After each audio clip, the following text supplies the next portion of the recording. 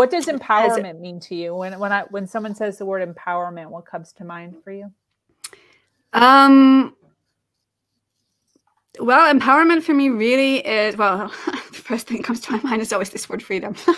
But yeah, it's really about becoming kind of self-regulating, and just being free again to be who you are and who you want to be, and create not only who you want to be, but also, the life that you want, and and having the tools to do that on your own. I mean, this is one of the things that also, when I work with my clients, it's really important to me to give them the tools so that they can then take them and use them, so that it's not, they don't have to, not very good for business, but I don't want them to need to come to me forever, right? Yeah. It's really important to me. So, for example, I always teach my clients self-hypnosis on the, one of the first few sessions, so that they can use it if they want to. Wow. The Sedona Method is all about, it's a personal development tool. So it's absolutely 100% a tool that you can take and use on your own. So I really think that, people have so much power in them, but we just tend to give it away, to circumstances, to governments, to parents, to doctors, to whoever. It's just, make my decisions for me, and tell me what to do, and how to live my life, and even on a subconscious level, even unintentionally, and even when we disagree, all the like subconscious conditioning, for example, about how we should behave, and even as women in particular, and what we should look like, and what success looks like, and what attractiveness means, and all this kind of thing. This is also disempowering us. So it's all about becoming free from all that, and free from the conditioning, and really just being you, and just being free as you are. Just loving yourself. I agree with that. What's looking back at your life, and the journey that you've been through all of this, which I can't even imagine if we actually got into the details of everything, but what's the number one lesson that you've learned from your life? I think, okay, this is again something that I could explain and discuss for hours, but another big kind of understanding that I think I had always, and throughout my life, I've been having more and more clarity around that, and more experiences to not exactly prove it, but kind of demonstrate the truth of that. Even though I'll tell you what that is in a second, even though it's not an exactly provable thing. But I think my biggest lesson and realization is that I am here alone. Wow. Okay. And that's not a negative thing. I'm saying this in the most positive way. Okay. I exist alone, I live alone, and I die alone, and I don't even know that anything outside of me exists. And as far as I know, everything happens within my own consciousness. So when I really fully recognize that, it basically kind of cancels out the struggles and the fear, on the human level, if that makes sense. Yeah. And it kind of really helps you to get that courage also to just go out and do things. What have I got to lose? There's nobody here. Nobody's judging me. Like, everything disappears when I do, you know? And also this, and also non-attachment to things.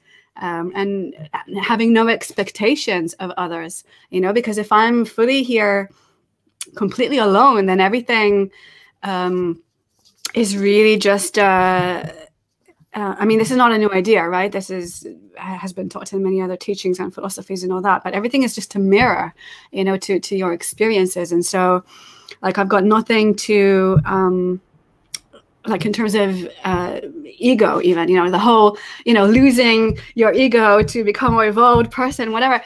For me, it was more kind of okay, well, hang on. But if I'm actually alone, literally, utterly alone, there's there's nobody else to present myself to.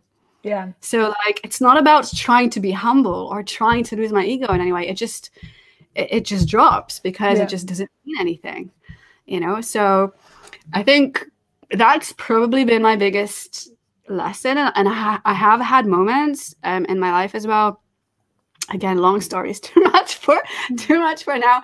But I have had moments where I actually thought that I was losing it, like really losing it. And it was drilled into me when I was growing up that something was profoundly wrong with me. And I also, because I couldn't communicate because of my upbringing, but it was drilled to me even more. You can't communicate with the world and there's something really wrong with you. And, you know, you're never going to be able to like get along, you know, in this reality and in the world.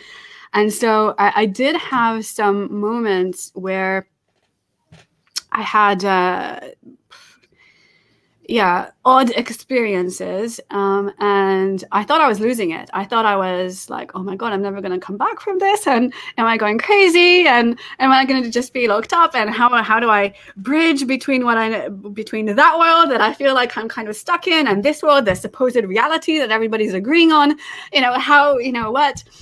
And the thing that saved me, like literally saved me, was there was one night in particular that I was really going through almost a breakdown. It could have led to a breakdown, genuinely, but I kept repeating to myself this kind of mantra: I'm alone, I'm alone, I'm alone, I'm alone. And it literally saved me. I was having all these like stuff going on in my head and like literally voices in my head, you know, something that sounds really like there's something wrong with me, right?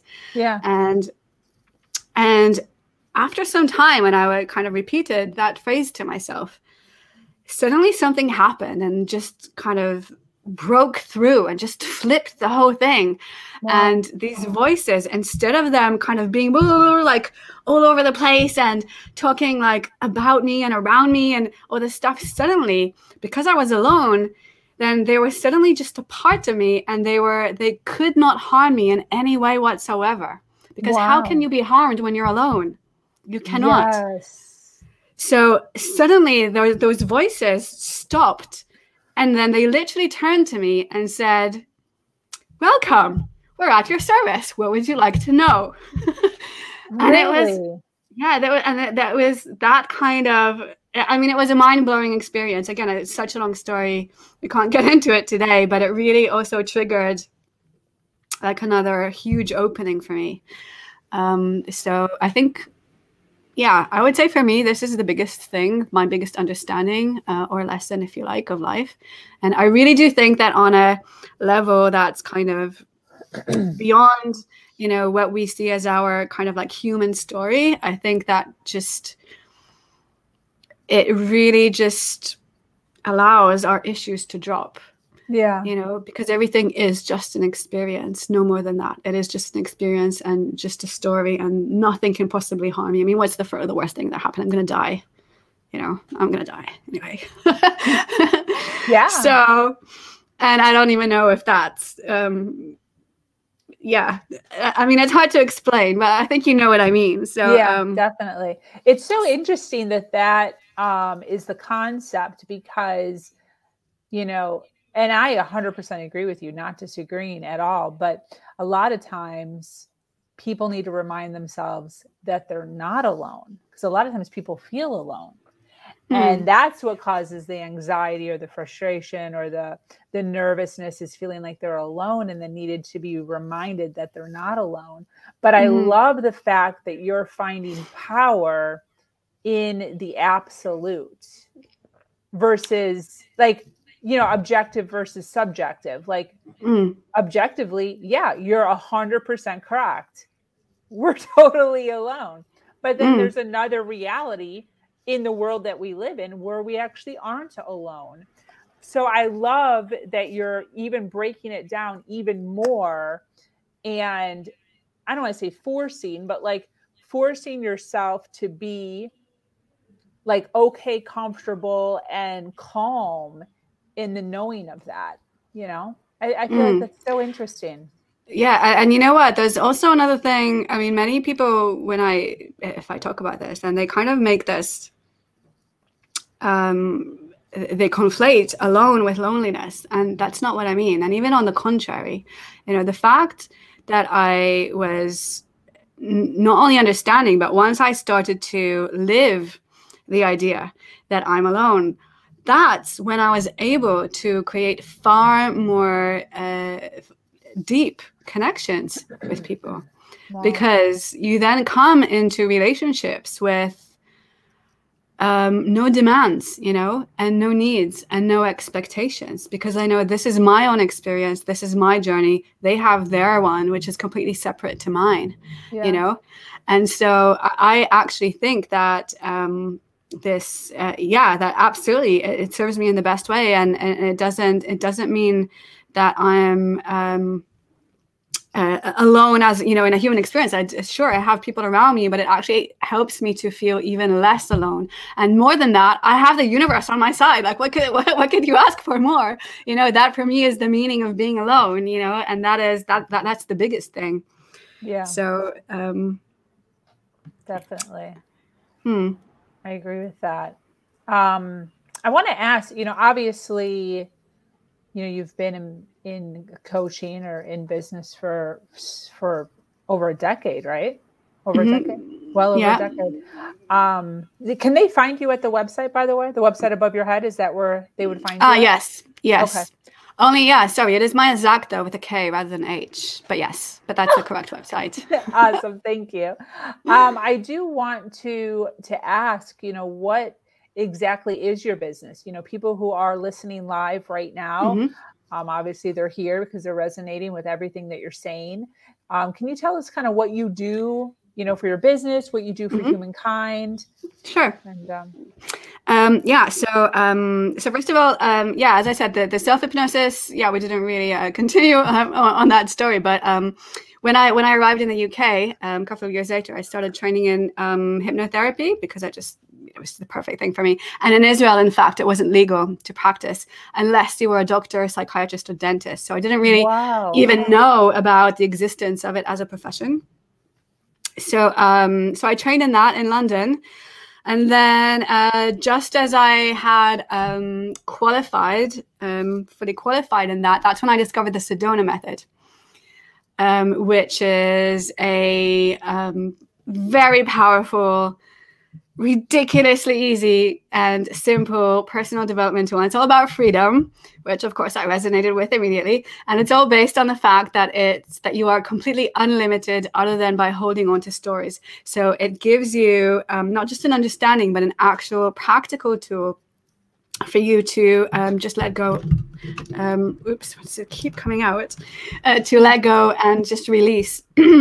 And by stories, I mean any kind of unwanted or negative feelings. They can be thoughts, they can be beliefs, attachments, goals that you might have, unresolved relationships, whatever it might be, really anything and everything.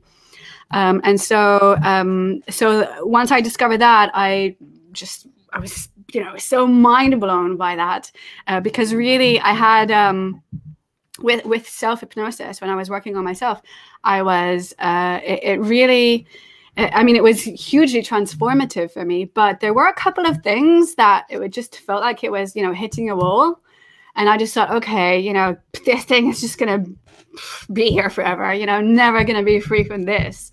But then with the Sedona Method, it just seemed to just drop away. And it's on my website as well. I liked to describe this at the time. I said that for me, hypnosis is like opening the door to the source, or to your subconscious, or to the universal intelligence, whatever you'd like to call it. But with the Sedona Method, the walls just disappear. So it's just like you're just there. It just is. Okay. So I was so enthusiastic about that, and then I went and trained in that too. And then over the years, I worked with many people, mostly around stuff to do with stress and anxiety and confidence. And then gradually, I went into performance-based coaching. And then when I did my master's degree in hypnosis, I had to do experimental research. So I did research on the efficacy of hypnosis in helping university students reduce their academic and exam anxiety so they could do better. And at the time, mental health was a big issue at universities here in the UK. This was some years ago. I mean, it still is, but then it was becoming more of a thing that people were aware of. So my plan was to get that degree and then take hypnosis into universities and empower young people. And I thought it was a great time to do that too, because mindfulness had already become very popular here in schools and universities. So I thought, great, this is what I should do. However, I realized that hypnosis was not welcomed so much as mindfulness. It was still seen as kind of alternative, and it just a bit, people had misconceptions about it. So it didn't really work out. And so, not a negative thing. I just realized, okay, so this is not my path. And that's when I started working more and more. I mean, I was working with them anyways, but I just started to focus more and more on working with women in business. And then it became more and more specific. And so now I work specifically with women who are either setting up or who want to set up or who are already running their own business. So basically I use hypnosis and the Sedona Method and also more traditional coaching tools as well, but it's all about performance. It's all about confidence.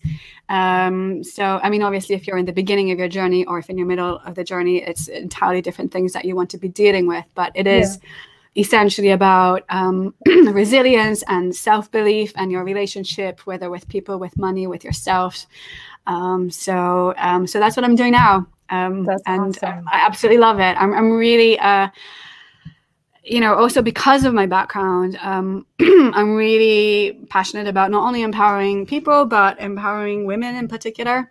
And I really feel that, I mean, there's a lot of talk about it. I'm sure that, you see it all around you, in our kind of circles of, women empowering women, but there's actually a huge need for it. Even though there's a lot of talk about it, there is a lot of need for it. And I would really love to see a future where women are doing what they want.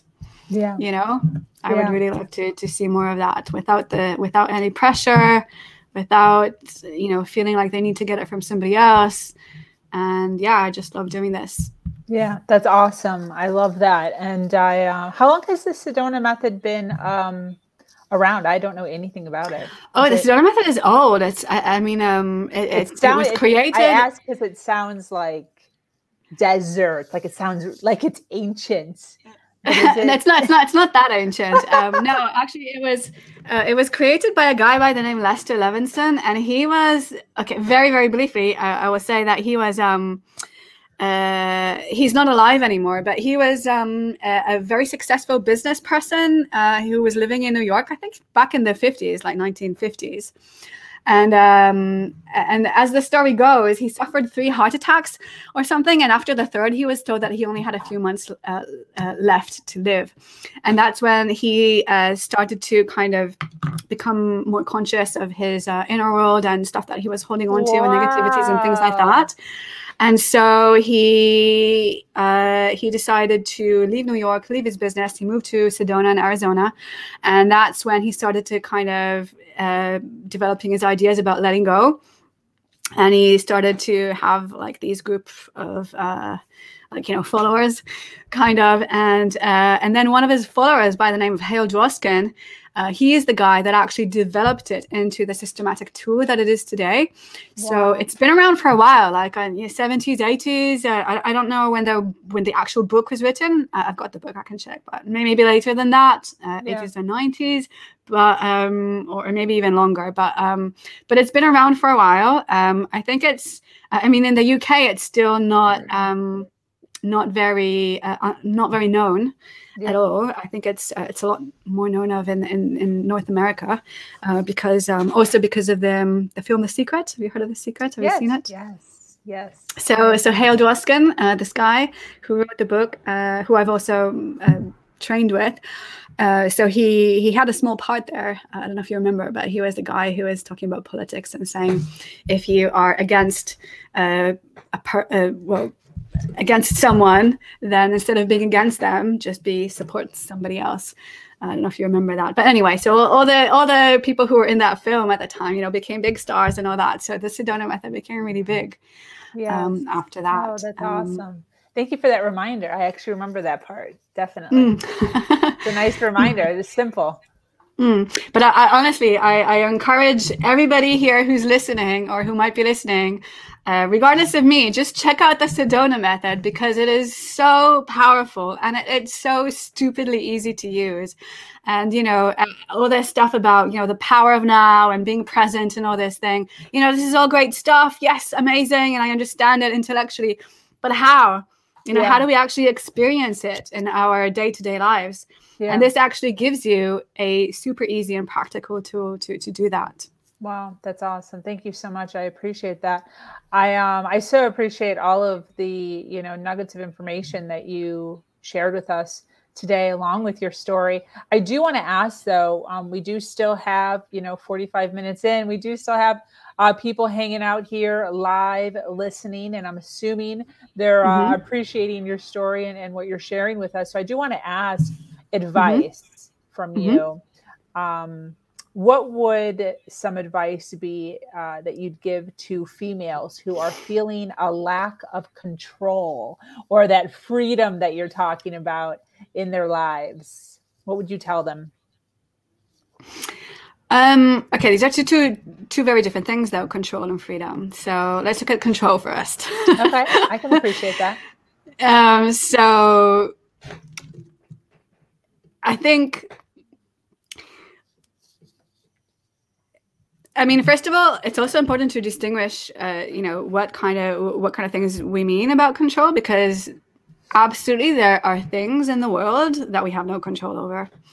Okay. And we need to, you know, be in acceptance of that. And the more we can accept that, then the more control we feel, if that makes sense. And one of the things in the Sedona Method, for example, according to the Sedona Method, everything that we experience comes out of underlying 3 wantings, subconscious wantings. So these are wanting control, wanting security, and wanting approval.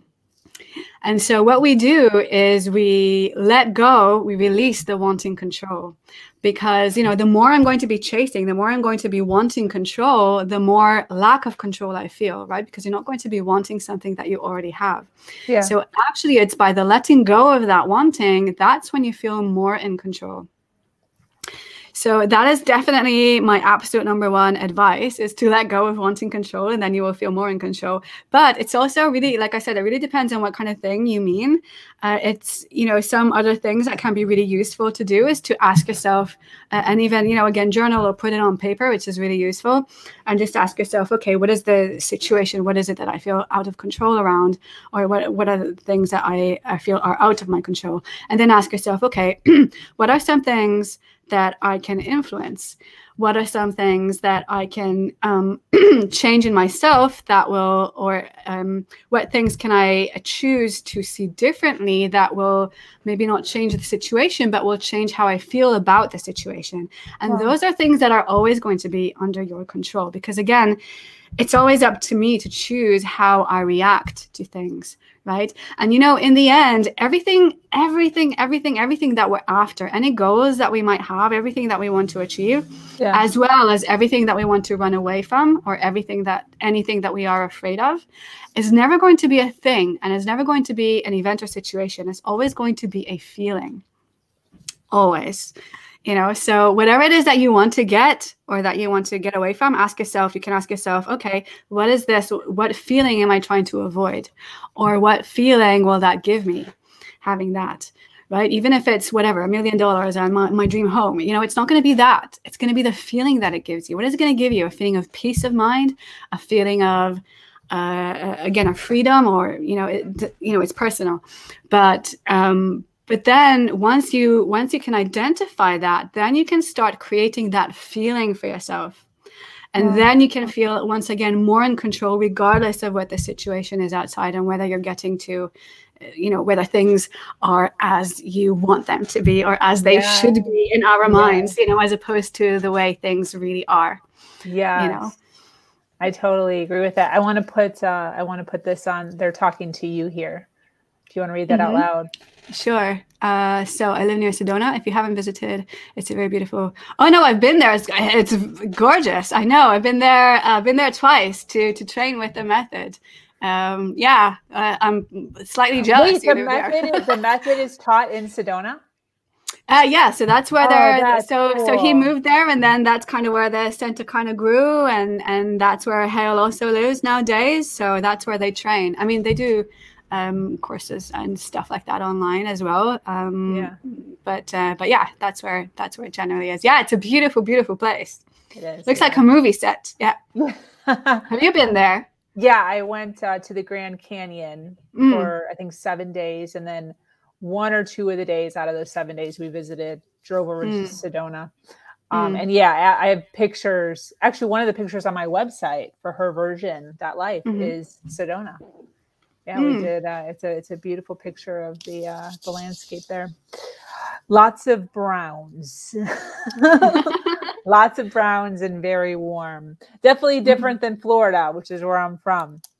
But definitely gorgeous. So listen, this has been absolutely fantastic. I so appreciate all the time you took out of your day to hang out with us. Do you have any closing thoughts before I close out?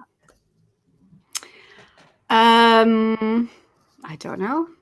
I mean, thank you so much for having me. Yeah, it was really great to be here. I really enjoyed it. And yeah, I do again highly recommend checking out the Sedona Method. And if you want to check my website, then please do. I forgot to mention that if you are interested in the Sedona Method only and not related to business, I do also offer that. So this is particularly just for Sedona. So I have a Sedona program. And check out self-hypnosis as well. I know that, so many people have ideas about it that are inaccurate. Yeah. But it's so empowering, and I really like to see it as I call it like next level meditation, because the states can be similar, but it's a lot faster and easier. Not easier, faster, and I find deeper, and it's far more directed to a result. Yeah, definitely. So, yeah. But thank you so much for being here. Yes, thank you. And then for those of you that are listening live still, we so appreciate the support and the love that you're giving to us and the platform. For those of you watching on replay and still hanging out with us this far in, we appreciate it. Make sure you hashtag replay and give us any comments. We are always around and about on social media and ready and willing to read comments or questions or anything thereof. So I'm going to close up. Thank you so much for joining us here on Her Version. This community is expanding every single day, and it is filled with females who are striving to do better than they did yesterday. For those of you that are new to this podcast and like content like this, make sure you hit that subscribe button and you follow, like, and share. If you have an amazing story to share of struggle to triumph, be sure to reach out to me here or at herversion.life. I am your host, Sabrina Victoria, and I am so grateful to be here sharing a platform that allows people to share in their truth and inspire others.